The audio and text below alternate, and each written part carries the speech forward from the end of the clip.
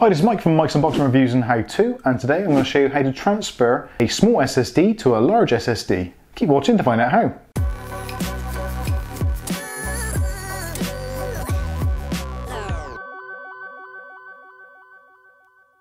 Okay, so a little bit of a backstory here. A long time ago I bought this little device, the Orico disk cloning station, which is absolutely brilliant. I'd be completely lost without it. Now the PC you can see behind me, that one there, it's currently got in it a 120 gig Kingston SSD, and we're going to be replacing that with a Crucial BX500. Now this is a 240 gigabyte drive, so double the size, and hopefully what I'm going to do is get rid of the annoying noise which is coming from the mechanical drive which is in this in-win bay. Now the bays themselves are actually really good and they do isolate quite a lot of sound, but there's still quite a distinct hum coming from the drives, which I'll let you listen to.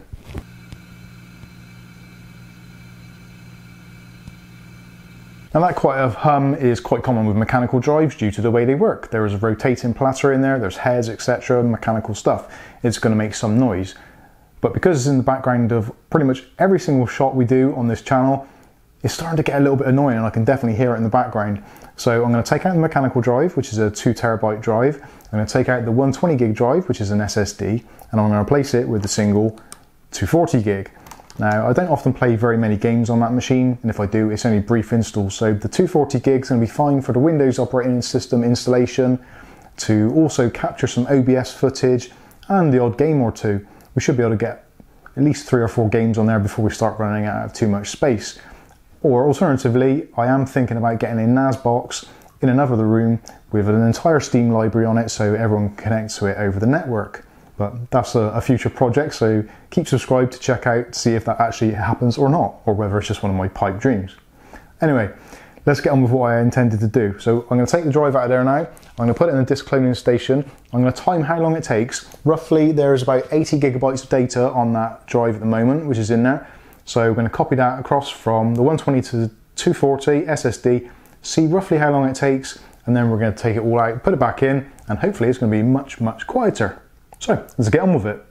Now fortunately for me, the in-win case is super easy to work on, so all we actually need to do is to disconnect the power cables off the back of these drives and the SATA cables, give them a little wiggle. Then all it needs is a little flick. Then out comes one, and out comes two.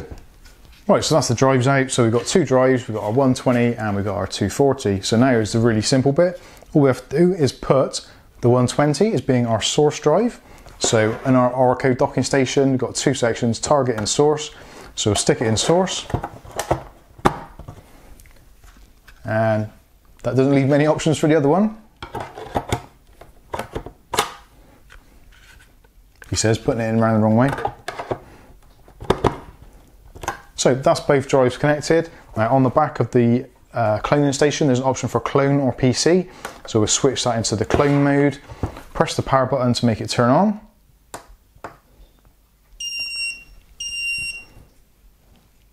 So now it's recognised both drives, both hard drive lights are on. So all I have to do now is press the start button on the back and just wait for the drives to finish cloning and wait for the telltale bleep.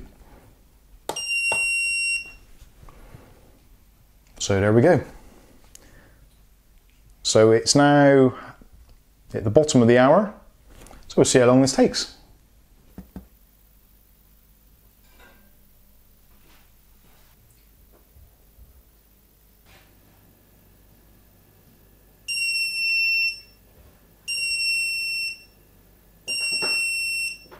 Okay, so a quick cup of tea, or approximately 15 minutes later, all our data is transferred over, the telltale bleep gives it away, so we're ready to power down the device, which we'll do now. If I remember where it is. It was at least 15 minutes ago, so it's easy to forget those things, especially if you've got a goldfish brain like I have. So that drive now can go back into the in-win case behind me.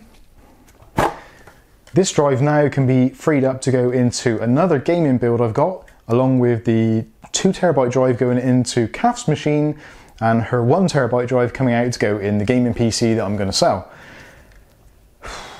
It's a good job I've got this cloning station. Otherwise, this would take a lot longer and would be a real pain in the butt to keep on opening PCs, connecting up SATA cables, power cables, running Macrium or whatever it is, and changing all the drives. Oh, it's going to be a nightmare.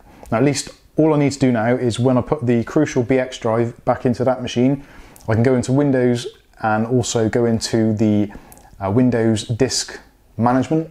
Yeah, Windows Disk Management, and just expand the partition, because the way the cloning station works is it copies over everything. So the partition sizes, all that kind of thing, drive information. So as far as this BX drive is concerned, it is now a Kingston 120 gig drive. So I need to put it in there, then expand the partition, which I will show you how to do once I've reinstalled this. So let's put this back in the machine. So what we've got to do is put the screws back into the SSD to hold it in the in-win mounting cage, which is pretty straightforward. So 4 screws, 1, 2, 3, 4, and that drive. Have I put it in around the right way? Yes, I have. So that way down. So all we do is put it back in, slot it in, close the tab, job done.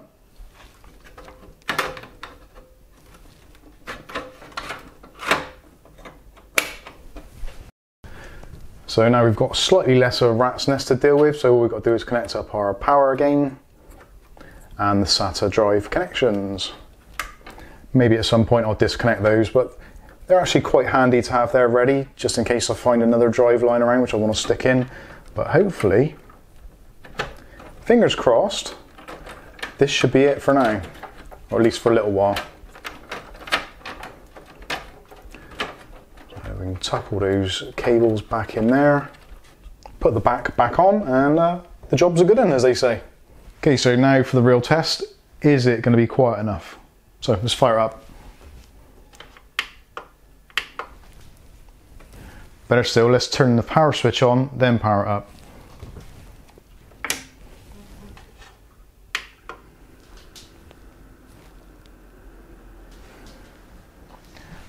That right there, my friends, is the sound of silence. Now, the only noise coming out of that thing now is the sound of air moving around.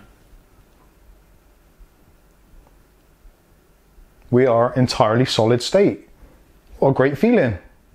Right, let's head over to the desktop and configure this drive so we can use the full capacity of the disk. Okay, so the machine has booted back up, and this is going to look a bit weird because I'm kind of recording on here, recorded in OBS, and there's a webcam as well, and well, you'll get the general idea. Just watch.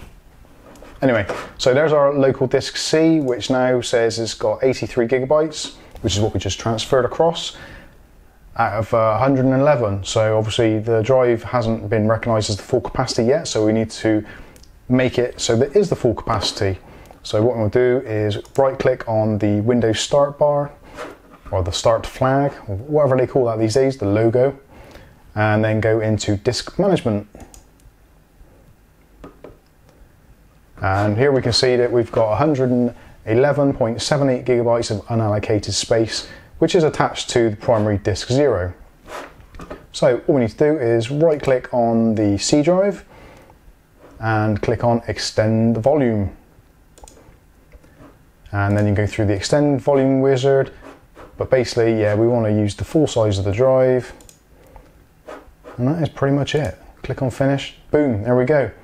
So of the 240 gigs, which formats down to 223.57 gigabytes, we have now got 223.03 gigabytes of that available for storage.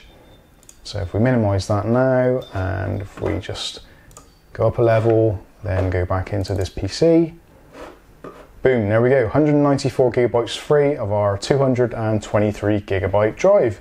Awesome. So that was a success. I think that was a success. The filming isn't a success, but this generally is a success. So now we can take the other drives, put them in the other computer, transfer those drives into the other computer, and then sell those computers on to make some money to buy more computers. Awesome.